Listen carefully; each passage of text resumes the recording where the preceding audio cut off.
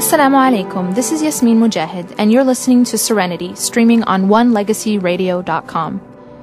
Serenity is a new show that we started, and we're looking for your questions, because what we want to do on Serenity is we really want to get your feedback about what it is that you're dealing with.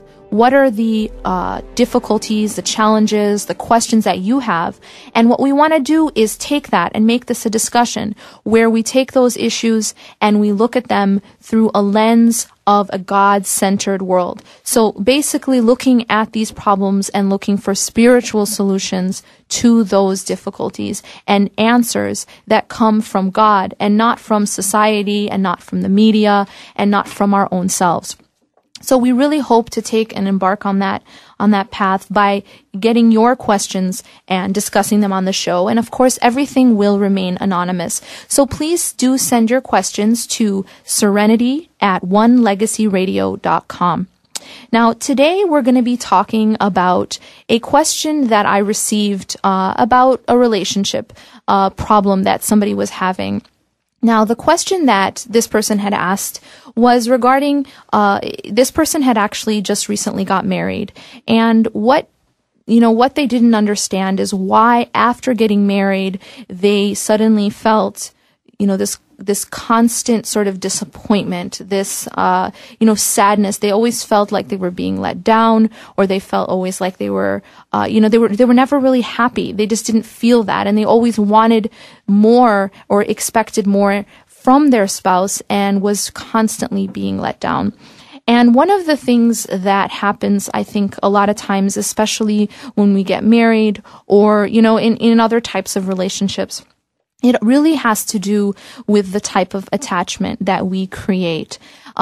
See, as human beings, we are created with a particular nature, and that nature is that we want and need to connect to God. We need to worship God. We need to understand God and create that attachment to Him and put our dependence on Him. Basically, as human beings, we are created with this desire to recognize greatness. And so what often happens, unfortunately, when God isn't there, we replace that with other things. And sometimes we replace it with other people.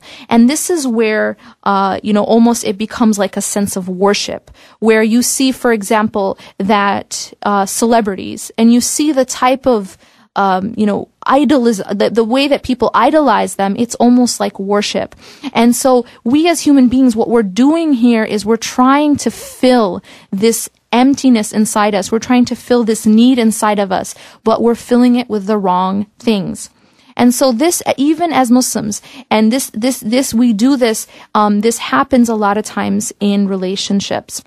And so in the case of marriage, for example, what often happens is that we go into marriage with these expectations of this person, but these are not realistic expectations. They're expectations that we should only have for God. They're expectations we should only have of God, in fact. And so what happens then is you find that there is this constant disappointment.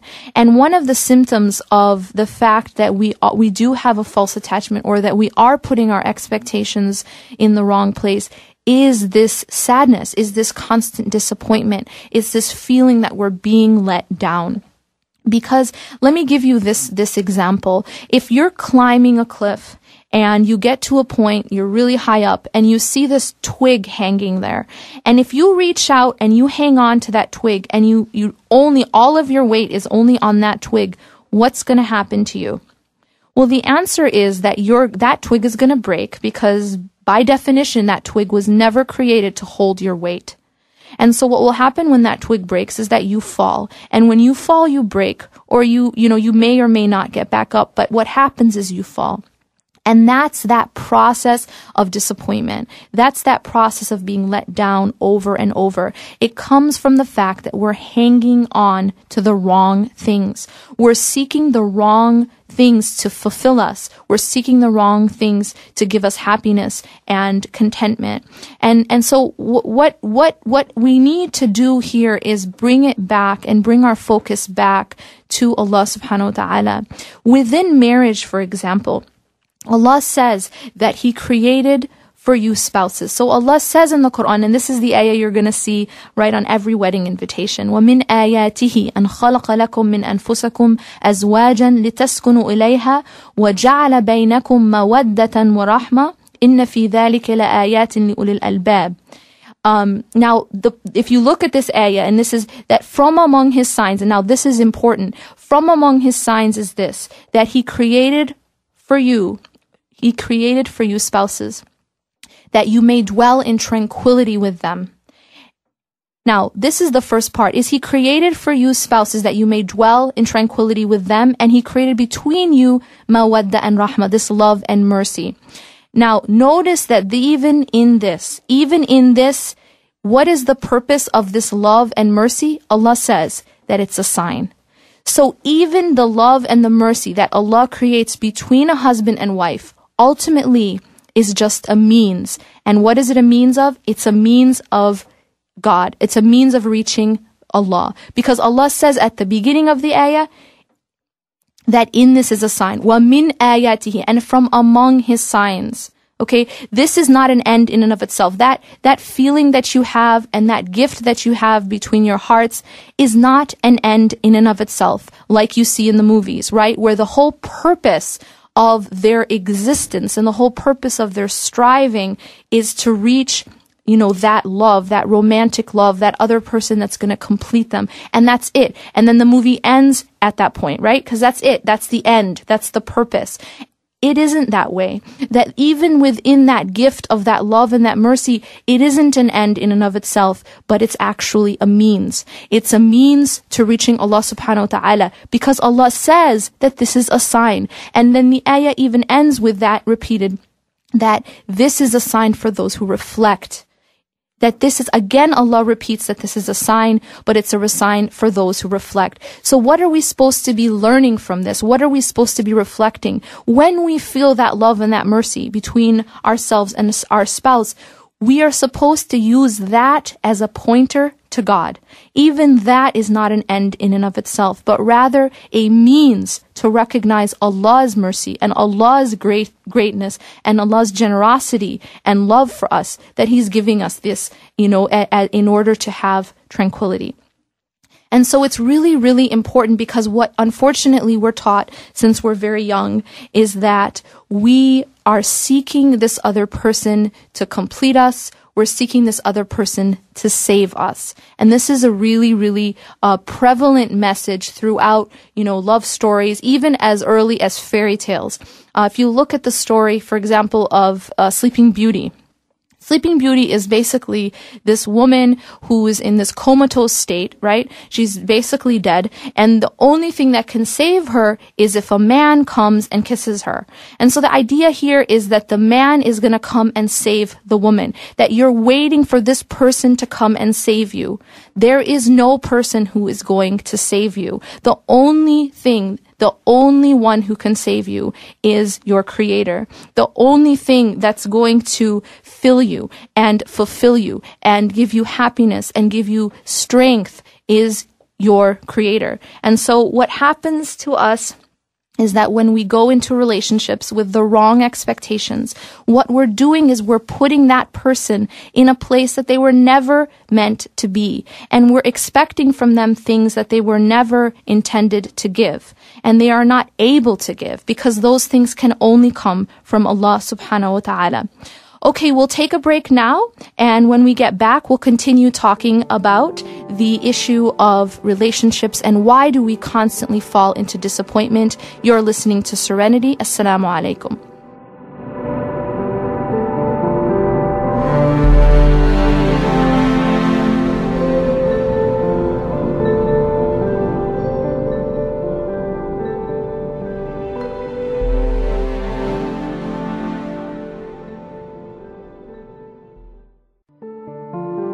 Welcome back. This is Yasmin Mogahed. You're listening to Serenity.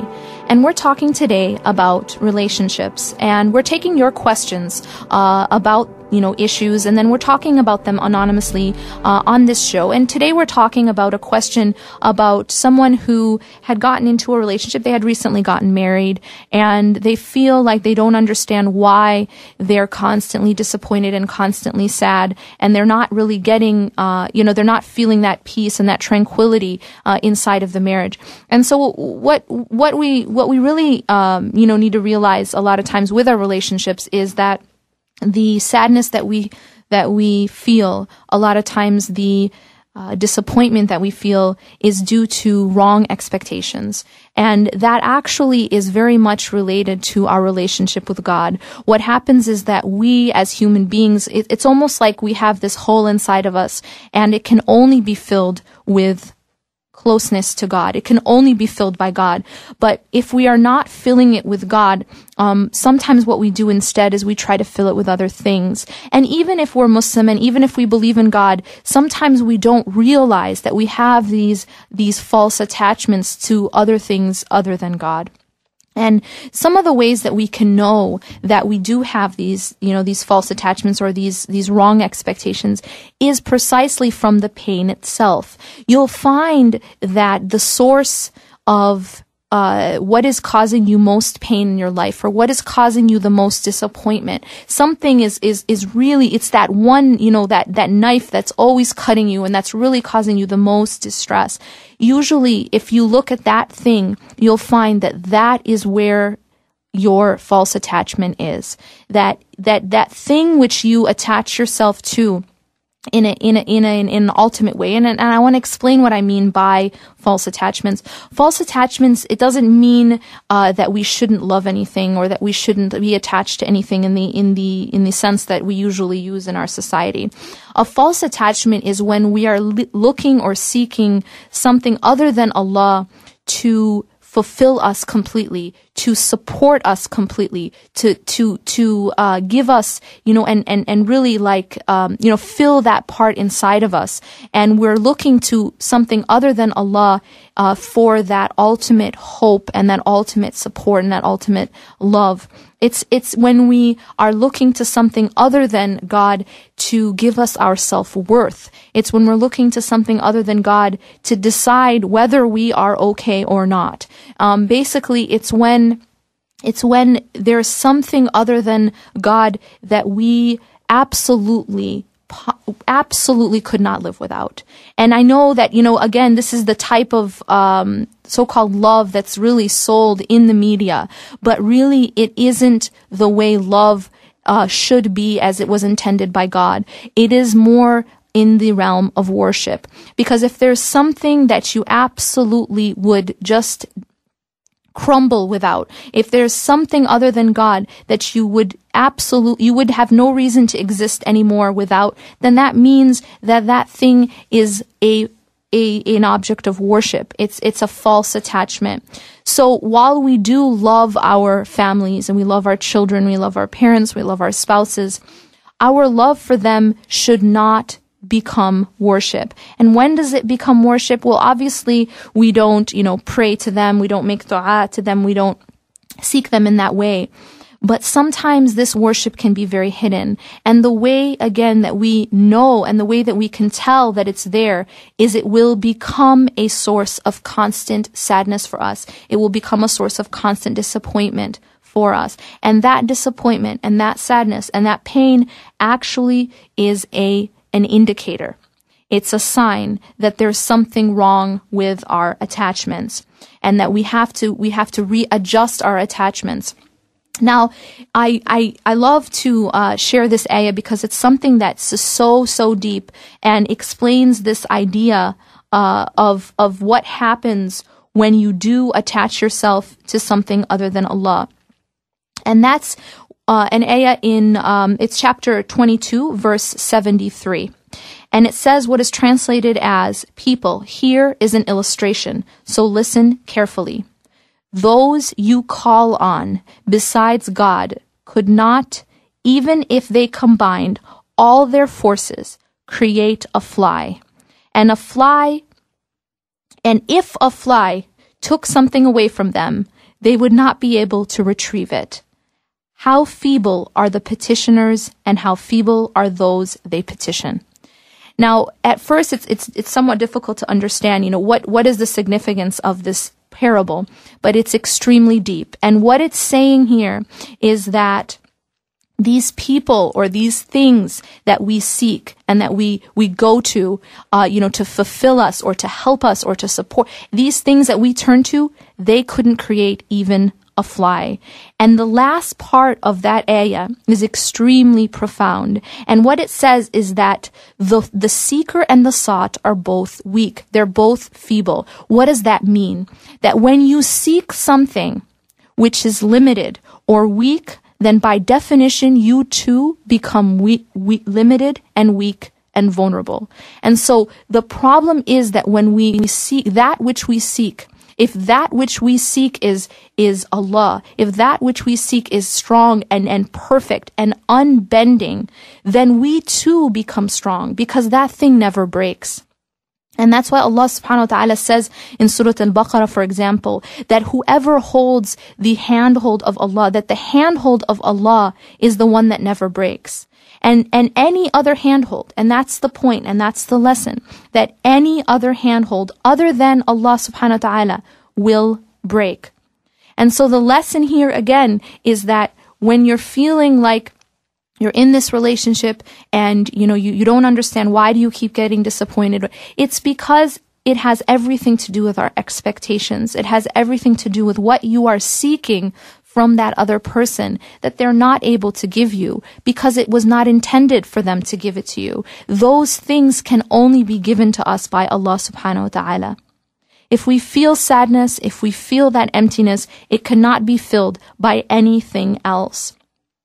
And if we try to fill it with anything else, and it isn't just relationships, but a lot of people try to fill this need with other things. For example, some people try to fill it with wealth or money, where the idea is that the more things that I have, the more I will feel content. But it does not fill us, and it will never fill us. Sometimes people use their job in order to fulfill them. They use their job as a way to fill that need. And again, it never will. And so what will happen is you'll run after it, and it will never, ever be enough.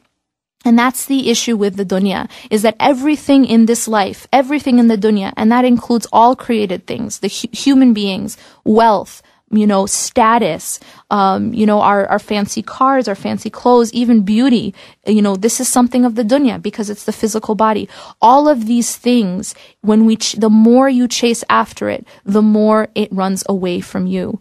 And that it can never fill you because the soul can only be fulfilled with one thing. The heart can only be filled with one thing, and that's closeness to the creator of it. So right now, we will take another break. And when we return, we'll continue on the issue of relationships and how putting the wrong definitions and the wrong expectations can cause constant disappointment.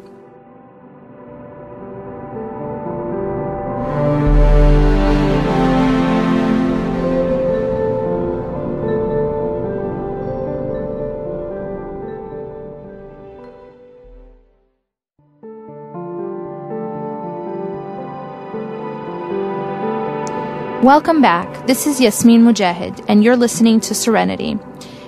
Now, we're talking today about relationships and why it is that sometimes when we get into a relationship, we find ourselves unhappy, constantly disappointed, and feeling unfulfilled. And what we just talked about, was issue of, within marriage, that a lot of times, actually statistics even show that the majority of divorces happen in the first year, and then after that, the second year. So this idea, that, the honeymoon is at the beginning and it's easy at the beginning, actually isn't true. That the first year of marriage tends to be when the majority of breakups actually happen. And we're talking about what could possibly be the reason for this. And what we're really getting at, it has to do with our expectations of human beings, our expectations of anything other than God. And the idea here is basically that we as human beings, we want to fulfill this need that we have inside of us. There is this emptiness that every human being has in them that can only be filled by one thing, and that is by God. And that when we search for other things to fill us, we'll always come back disappointed and empty-handed. And so this pattern of constantly being let down, whether, in this case, it was in the sense of, it was in the case of a marriage, it's coming as a result of the fact that the expectation of this person is not the correct expectation. That between a man and a woman in marriage, there should be love and mercy. But that love and mercy in and of itself is actually a sign of something greater, which is God. And that we should never seek another person to save us. We should never seek another person to, completely fill us, because those are things that only God can do for us. And we can only have that satisfaction and that true happiness and fulfillment through our relationship to our Creator. And so, another question that I actually had received, and please do send in your questions. We're looking for your questions at serenity@onelegacyradio.com. And of course, your questions will always be anonymous. But we want you to write in and ask your questions so we can discuss them. So one other question that I received was a similar situation, but it was in the realm of friendship. And this is a person who who has this problem where they're very close to somebody, or they have some friends, and then there's like this fallout that happens, or this constant sort of disappointment in our friends that we get close to. And I think this really comes back to, again, the very same problem, and that is that we seek our friends, but we seek them for the wrong things. And this brings us to the issue really of love for the sake of Allah. We hear this term a lot, this phrase, but it's really difficult to understand what it means. Now, what it really means in the realm of friendship, for example, love for the sake of Allah means that what I give to you as a friend, I give for the sake of Allah. I don't give it so that you can give me back something in return. And when I say give me back something in return, I don't mean money. I don't mean, material things. I mean that I don't expect from you anything in return, even in terms of your time, even in terms of your appreciation, even in terms of, your support. But that what I give to you, I give, and I expect my reward or my repaying from God, not from you. And that is such a deep and liberating concept, because what it means is that we're no longer these needy people. We no longer are these people who, we get so disappointed and hurt by people all the time, because we're no longer in such a vulnerable position where we're waiting for something from a person and they don't come through, and we're just devastated. And so if you find yourself, in these types of cycles within your relationships, it's a sign that you are putting your trust in the wrong place, that you're seeking the wrong things in the wrong place for your support and your fulfillment and your self-worth. And that's also very important, because a lot of times we seek other things to give us that sense of worth, to give us that validation. We seek sometimes other people liking us, other people, thinking that we're smart, beautiful, successful. Sometimes we seek our career to validate us, to give us that sense of self-worth. We seek our grades when we're in school. We seek, we seek other people. We look at, our possessions. We're looking to other things to make us feel good about ourselves, to give us that self-worth. And those things, like the ayah we talked about, those things are by definition weak. Those things are by definition limited. And so those things cannot provide us with that which we seek. Only God, the one who is unending and completely perfect, can provide us with those things. And so the way, really, the solution to break out of this pattern of, you get close to someone, they let you down. You get close to someone, they let you down. This pattern is a sign that you have the wrong attachment to people and things. And it's a sign that you are expecting you're expecting the wrong things from those people. And this is where we have to refocus on Allah subhanahu wa ta'ala and on our relationship with Him. And within the relationship with people, it should be through Allah, because of Allah, and for Allah. And that's what loving for the sake of Allah means. It means that when I love you, it's because of Allah that I love you. And when I give to you, it's because of Allah that I'm giving to you. What does that mean? How does that revolutionize our relationships? Well, the way that it revolutionizes our relationships is that I no longer am in need I am no longer in need of reciprocation. I'm no longer in need of you to give me something back. That feeling of me, that giving back doesn't come from you. It comes from Allah. And so this really, really is liberating, because suppose you are, you're in a friendship, or you're in a relationship, and you're giving so much to this friendship and you don't feel like it's being reciprocated. Well, that's not going to get you down, because you know that whatever you gave, you're going to be rewarded by Allah subhanahu wa ta'ala. And if you really care about that person, and you're trying to, for example, help them out if they're struggling, in terms of deen, or they're struggling with something else, you don't even need their appreciation.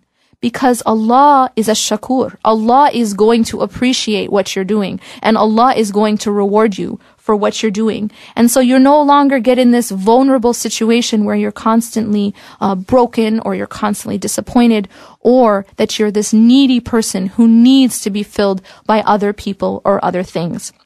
Now, again, we're talking on serenity, and we're talking about your questions, your issues. What are the things that you're dealing with, and what are the types of spiritual solutions that we can find to our everyday struggles? Please do write in at serenity@onelegacyradio.com, and please remember to tune in next week at 3 p.m. Pacific Standard Time. Assalamu alaikum wa rahmatullahi wa barakatuh.